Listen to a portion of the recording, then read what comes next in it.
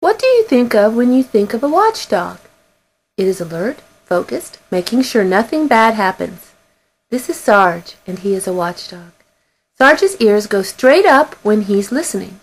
Watchdogs are not only good watchers, they are good listeners.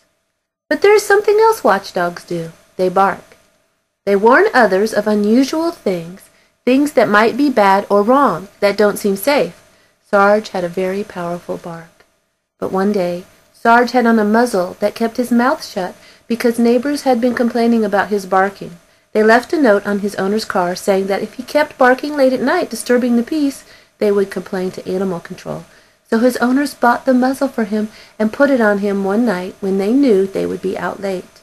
Late that night, someone broke into the family's garage and took 2 bikes.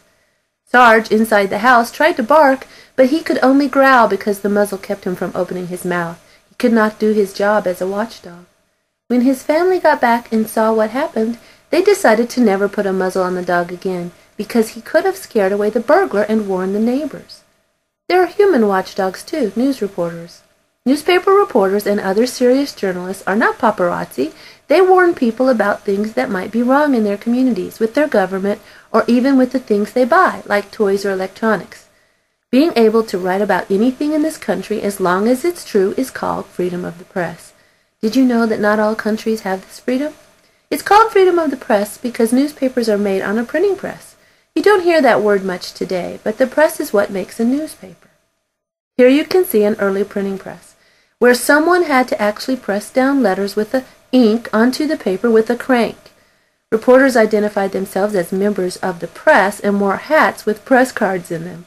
Today they are called members of the media or journalists. Today presses are run by machines and move on rollers and move very fast. Freedom of the press is the part of the First Amendment, which included several freedoms guaranteed by the Bill of Rights, which was a change added onto the Constitution. Can you name any of the other freedoms guaranteed by the Bill of Rights? The most well-known one may be freedom of religion, which guarantees people in America the right to practice any religion they choose. Did you know that not all countries allow people to worship in any church that they want to? Some of the other well-known freedoms in the Bill of Rights are freedom of speech, the right to speak what you believe, and freedom of petition, which means you can get people to sign a paper seeking ways to change things. In many other countries, they do not have freedom of the press, and government controls what reporters write and won't let them say anything bad about the government, like putting a muzzle on the watchdog journalists. But what happened to our canine watchdog? Late one night, Sarge barked furiously when the thief came back. This time, his neighbors woke up from the barking and caught the thief in their garage, and they scared him off before he could take their bikes. The neighbors came over to say thanks to Sarge's family and petted him, so he never barked at them again. The muzzle was never used again, and the neighbors no longer complained, so the watchdog was free to warn again.